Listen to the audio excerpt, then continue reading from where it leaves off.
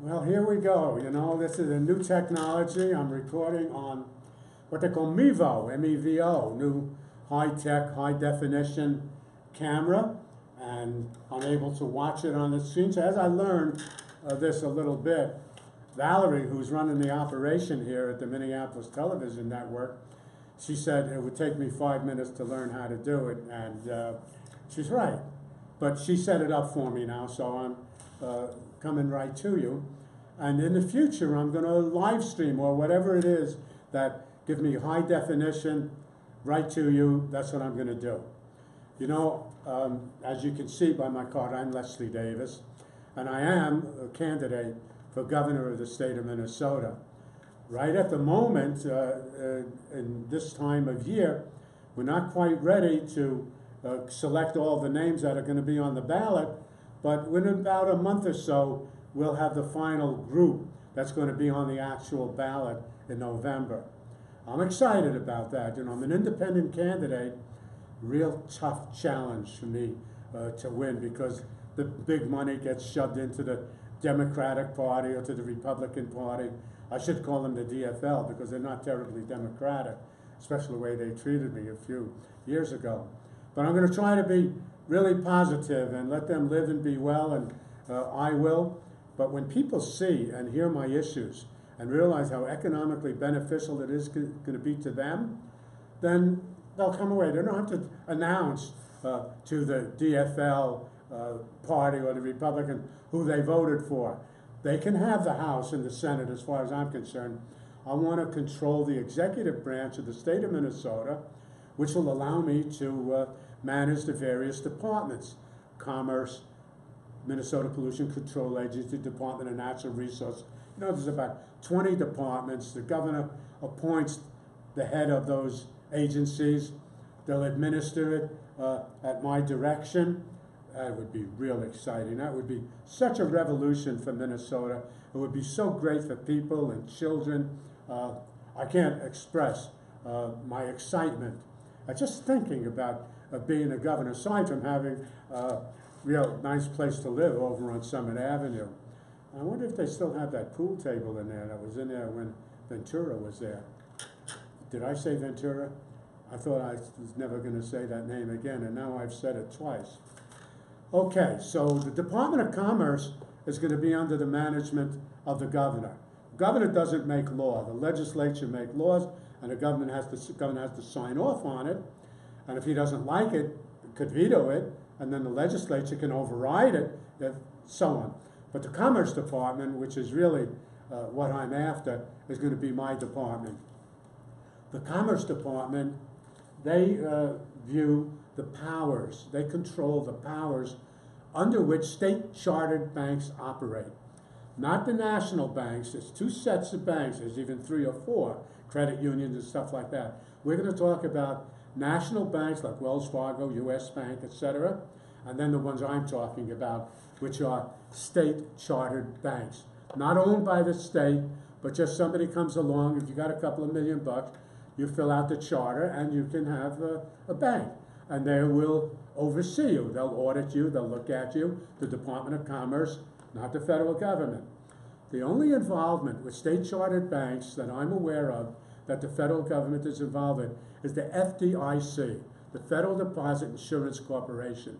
They insure depositors' money. There's not that much money to insure these days because people are short of money. They don't have enough to deposit. And besides, they're hardly paying any kind of interest. But the important part about the Department of Commerce, I want to change one of the rules under which they operate, and that's to allow, or actually require, state-chartered banks to create the money to pay for the roads and bridges. You know, when I say create the money, money today just numbers in a computer. You go in for a loan, they don't go down to the bank and haul up piles of feathers or cash. They make an entry in your account. That money goes into your account, and if you want cash or bills, you write a check against it, and then you can get the paper, which is all it is paper, which is evidence that you have that money on deposit because you just took this loan and you put it into your account. So state chartered banks, they govern the operations of the state chartered banks. Years back, a switch was made from the evidence of wealth that used to be, because you'd go in and you'd have your labor, your gold stamped into coins, and that was wealth money. And that was changed in the big swindle of 1913 with the Federal Reserve, and all that has taken place since then. And this is a little pamphlet. I'll send you this. It's a little pamphlet about the switch. Let's see, this was written by my colleague Gregory Soderbergh in conjunction with Byron Dale. Byron Dale is kind of a go-to guy on these money issues. He wrote a book with Gregory Soderbergh that I'll show you in a moment. But if you want to know how the switch took place, how did we get robbed like this by the change from a wealth money system to a debt money system? Because with debt money, when you borrow $100, you've got to pay back with the interest, whatever it is. You have to pay back 103 or 105. Well, where would you get it? You have to capture somebody else's loan principal. That $100 will be my loan principal. Then I'll have to pay back the loan principal plus the interest. Where will that interest come from? That's why the nickel trolley ride that I took as a kid is now a bus ride for $2.50. Or unless you're a geezer like me, you get it for a lower fare if it's not rush hour. It's cheaper when you don't want to go, and it's more expensive when you want to go. So this is the switcheroo. I'd be happy to send you that pamphlet. No charge. I'll take care of that. The powers over the Minnesota state chartered banks, I explained to you that the state audits it, not the Fed. Federal Reserve has nothing to do with Minnesota state chartered banks. And here's Byron Dale's book. Let's see how that shows up. Nice. Modern Money Secrets. Byron goes here and it's beautiful. Shows pictures of the bills, what he used to say on the bills, that this is legal tender, payment for all private debts and gold or whatever. He goes through this book and shows the different bills and how they were changed over time in order for this big rob job. These weren't a bunch of guys that went in and pulled out the gun and robbed us. They'd take decades or dozens of years in order to do that. That's a disadvantage that the people have.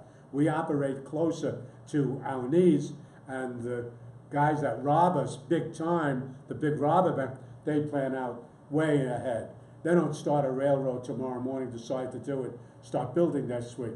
They plan ahead, get the land, get thousands of acres or dozens of miles on either side of the railroad, so they've got all the trees and the minerals. Yeah, good rob job. But I'm pleased that I've had a wonderful life, still going pretty strong, and I'm happy that I can flush the toilet and that gets taken care of, switch on the light and the light goes on. So I'm indebted and I'm thankful to those people that do that. This is the greatest time in the history of the world for us accomplishing all the things that we want. We've got the little nanotechnologies happening. We have all the computer technology and wiring. Everything is all set to make the big move. What's the big move? Is to follow this book, gets the state chartered banks to create the money for all our roads and bridges, city, county, state, township. And that money can either be returned to the people, eliminate the gasoline tax, wouldn't that be something? $1 billion goes right back, lickety-split, into people's pockets. We could eliminate the sales tax on vehicles. A lot of this money goes for roads and bridges. And build state-of-the-art roads and bridges. I saw one video the other day. Somebody showed where a moose was crossing the road and there were solar panels built into the road. We could do things like that. Build roads that generate electricity or heat or warmth to keep the road warm. Use geothermal in order to do that. We have terrific opportunities, and we can all do it now. The only reason we're not doing it now is because we don't have the money. So you can't just kick out the money because you want to build a farm over here or you want to build it. It has to be something that benefits everybody. Roads and bridges, repair and maintenance and construction of them benefits everybody. Whether you're living or dying, you're coming or going, you've got to use the roads and the bridges. And that's what I want us to do. That's what my colleagues want to do. Gregory Soderberg is very different. Ran for lieutenant governor with me a couple of times. Bailed out this time. I don't know why, but I didn't press him on it. I've got a couple of candidates that I'm considering for lieutenant governor to run with me as an independent person. No Democrat, no Republican. Our party, we're the Earth Protectors. We're the Earth Protector Party. You can look me up on Google, Earth Protector, or Google Leslie Davis, and you'll see all my issues. But one of my issues is to stop the forced fluoridation of our bodies through our public water. The public water treatment plants are required by law to fluoridate the water. They get this fluoride crap from Florida. It's called hydrofluorosilicic acid. They use it to fluoridate the water. It's poison. It causes little streaks on kids' teeth. Not all kids, not everybody is affected the same way by different contaminants, but we don't need the fluoride in the water.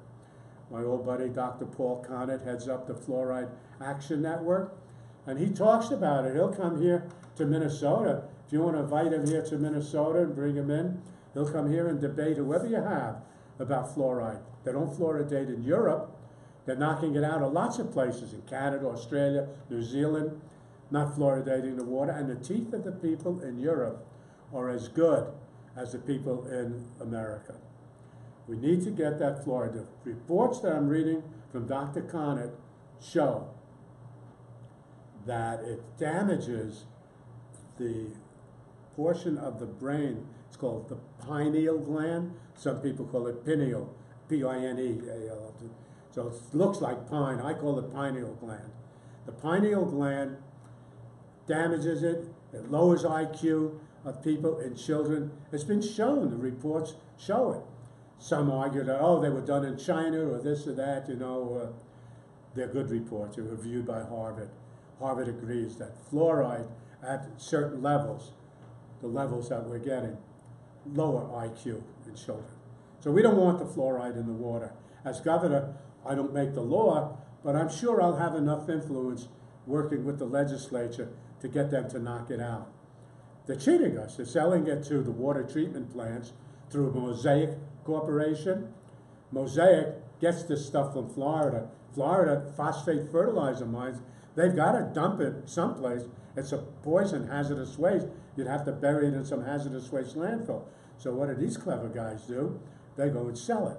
They sell it to the Mosaic Corporation, and I think there's another transaction there where Mosaic sells it to another entity that sells it off to the water treatment plants. And in Minneapolis, for example, they pay hundreds of thousands of dollars for this fluorosilicic acid. Comes in big bags, and it says, it's got this big skull and crossbones on it. I had one of those. I don't know where it is. It's in my little bag. I got a lot of stuff. So we want to do that. We want to get the fluoride out of the water. We don't want forced medication. They're putting enough stuff in the water, but using river water for drinking water, you've got to do some correcting. So they chlorinate it, then they dechlorinate it, blah, blah, blah. No fluoride. Actually, if you call me, here's my number. This equipment is a little new for me, otherwise I'd put up the number. That's my phone number, Leslie Davis, and I'll send you No Fluoride Minnesota button. So I'll leave that number up there. Hopefully you'll write it down and you'll call me. Call me if you have a problem. Call me if you're concerned about something. Call me if you want to help. Call me if you have an idea of somebody who might make a great lieutenant governor, good partner with me in managing the executive branch of the state of Minnesota. We want to ban high fructose corn syrup. High fructose corn syrup is terrible. Sugar is the enemy of mankind. It's the most horrible thing.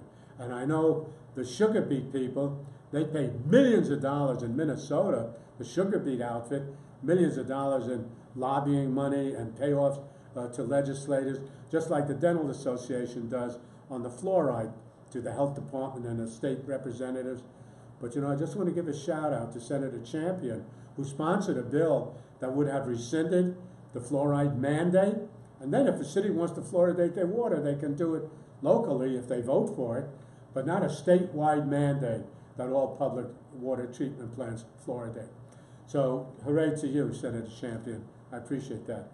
Always kind to me, always respectful, and good man, good man. He'll win again. Actually, I wonder, well, I won't think about that.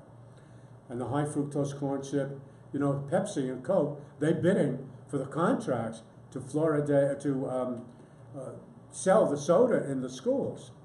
So we're so concerned about the children, and we're going to sell them soda in schools and use that money for the schools? Not on my watch. There will be no high fructose soda machines in the schools when Leslie Davis is governor. And that's going to happen pretty soon, within the next year. I want to legalize cannabis hemp. They're two different things. Cannabis and hemp are two separate plants. Hemp is not something you're going to sit back, you could smoke a bushel of it and you're not going to get high. And the cannabis is needed for the medicinal portion of our pharmacology a la Davis, not the pharmacology a la Rockefeller, which is what we have.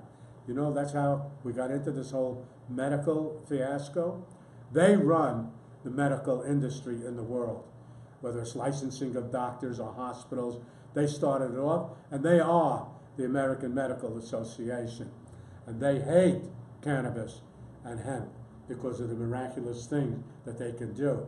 That's why Governor Dayton's ex-wife was Rockefeller, and she gave him hundreds of thousands of dollars to get elected to Minnesota, and he opposes. He loves everything, but he opposes cannabis, legal cannabis. What a jerk for doing that. But I don't know, why do you think that Elida Rockefeller Dayton Messenger gave Dayton hundreds of thousands of dollars to run for his election? And he just beat Tom Emmer by a hair.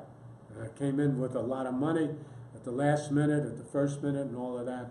So we want to legalize that and have fuel and food and fiber and jobs and industry and fabrics and things. And stop this fence-to-fence corn and soybean stuff. Start planting, farmers. Start thinking about how you're going to handle this hemp cannabis situation, because we could grow in Minnesota. If there's one thing Minnesota farmers know how to do, it's grow. And we want them to grow the right crop. That's GMO soybean. How did we get into this mess? But I can straighten it all out. You work with me and we'll straighten it. Nobody's going to get hurt. The farmers are not going to get hurt. The sugar beet growers, they've got their heads up now. They can do other things. They can plant other crops, begin to plant what's going to happen if people stop buying the sugar. Sugar's enemy number one. Enemy number two, diet, nutrition, all of that, wheat. The wheat that we have, the bread and rolls that we eat, and I do still eat some, I've cut back significantly, but that's not the amber waves of grain. This is the new genetically engineered wheat that we're growing. Wheat, bad. Sugar, one. Wheat, two. You're not going to like the third one. It's called dairy. You know, they're shooting these cows with antibiotics and feeding them stuff that they're not supposed to eat. They're growing soybean and feed that are GMO derived to feed cattle. Cattle are not designed to eat that kind of stuff. So they're feeding them the poison. So those are the three. The fourth one are most of the cooking oils. I'm not talking about coconut oil or virgin olive oil and so on, but like you'll see canola and things like that, bad. I've researched it. I've looked into it. You want to debate me? You want to argue with it? I'll bring along enough books to fill a library about that. So those are the four poisons in your diet. I'm not going to stop. At least cut back. Cut back on the sugar. You're walking out with from the corner store with a bottle of pop this big. Come on. Knock it off. Cut down your sugar, your wheat, your dairy, and don't use those cooking oils for the cooking. Most of it doesn't even need. You can kind of put it in the toaster oven and get it cooked. And then my water plan will bring in $1 billion into the state in new money. Where from? You know that refinery down the road, Coke Refinery here and the other one over in South St. Paul? They use billions, with a B, gallons of public water for practically nothing. I want to charge them 4 cents a gallon. Coke Refinery uses over 3 billion gallons of water. They'll pay $120 million for that water that they're currently taking for nothing. I'd like to call it stealing, but they're not actually stealing it. They're doing permission of the Department of Natural Resources, which will be under the management of the executive branch, not the legislature. The governor manages the activities of the Department of Natural Resources. So we'll take care of that. And the water plan, 3M company, goody goodies, you know, give grants and lots of payout to lots of people to shut them up. Like the American Dental Association takes care of all the legislators to keep the fluoride going. You would think, why would the Dental Association want the fluoride in the water to prevent cavities? It doesn't prevent cavities. It makes streaks on the teeth, and why they want it. Lyle Schwarzkopf was a good old Republican in the late 60s that advanced that legislation. He should be drawn and quartered for doing that. I contacted him, asked him if he would rescind his position, and he rejected me. So we don't have Lyle Schwarzkopf on board. So there's a couple of the issues. One of the first things we have to do, we have to reduce this debt. And you reduce the debt by bringing wealth money into circulation through the money plan to build all our roads and bridges and maintenance thereof. That'll bring in billions of dollars of wealth money. The city of Minneapolis, Hennepin County, for example, can use their road and bridge construction or maintenance money for something else that they choose. They might want to lower property taxes. So we need to reduce the debt, bring in the money to do the roads and bridges. I explained that to the House Transportation Committee. Representative Torkelson was very respectful and courteous to me. I want to put a shout out to him. A lot of the other legislators were there growling away at me, but Torkelson, he's kind of entertained by me because he knows that under the current regime, the money plan is not going to go anyplace. So I brought 23 copies, 7 for the staff, 30 copies, 5 pages, distributed with the bill, with the plan, how money works, how it comes into circulation. They don't get it. They don't understand it. All day long, they're making decisions about money, money, money, and they don't understand where it comes from and how it comes into circulation and how the money plan can work. I said, get rid of your fear. Open up your fist. You know, fear is like a fist. You can't comb your hair with it. You can't pick your nose with it. You can't do much with it. But when you open it up, it's a great tool for petting and loving and taking care of yourself and picking your nose if that's something that you do. But people are afraid. They're afraid what somebody else might say. They're afraid they might not pass the grade. They're afraid they might not get into school. Let go of your fear. Relax. Move forward. Don't worry about it. America is a great country. We need to make it greater. We need to stop killing other people. Minnesota will lead the way. We'll show them how to build state-of-the-art roads and bridges with geothermal, capturing the runoff. It'll be colossal. We'll have it so that the cars, you're not going to have to go, when I get done, you don't have to go through a charging station to charge up your car. It'll charge up as you're rolling along the road. Geothermal, generating, whatever is needed to roll the car. State-of-the-art, Buck Rogers stuff. We should have been in it a long time ago. The only reason that we're not, we have all the tools to do it. We have the know-how, we have the personnel, we have the resources, we just don't have the money. And if you have to get all your money from the banks or what the legislature they're doing now, bonding. Bonding is simply borrowing the money from the banks, guaranteeing the good faith and credit of the people. So we don't want to borrow money for roads and bridges and their maintenance, city, county, state, township. We want to create it in the state chartered banks. They'll do that because that will be the rule. The Department of Commerce writes the rules under which state chartered banks operate. You have to have so much reserve.